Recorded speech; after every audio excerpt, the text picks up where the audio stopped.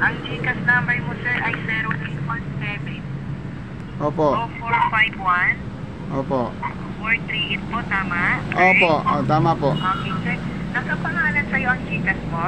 Yes, ma'am. Yes, ma'am. Okay, nakapangalan. Sir, pakitignan po dyan ngayon sa message inbox or sa text messages po ng cellphone mo.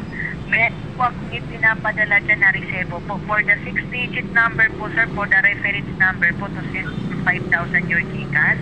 Okay, sir? Opo. Meron na po. Sa message inbox, lumilitaw lang yan diretso po. Meron na? Wait lang po. Sa message inbox, sa text messages po, may 6 na number kang makita po. Meron na po, sir, kasi 30 seconds lang yan. Hello? Meron na po. Meron na po. Anong number po? Pakitigas po.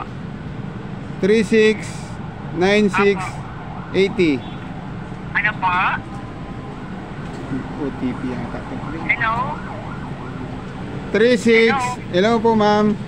Opo? 369680. Okay, pangalan po ng Gcash, sir? Gilbert Angustia. Ano po? Gilbert Angustia. Okay, sir, bali ngayon po, saan ka nagpakashi ng 1,000 sa Gcash mo, sir? Sa kapitbahay lang po. Sabi mo sa 7-Eleven ngayon, kapitbahay lang. Kapitbahay po. Sir, ibig sabihin, naglulukuhan pa kayo dito, sir. Ha? Sa kapitbahay lang po, ma'am. Ang tanong ko sa'yo, may laman ba yung Gcash mo? Wala. Isang tanong, isang sagot, sir. Ha? Meron po. Magkano, sir? Magkano? Time na. Ha?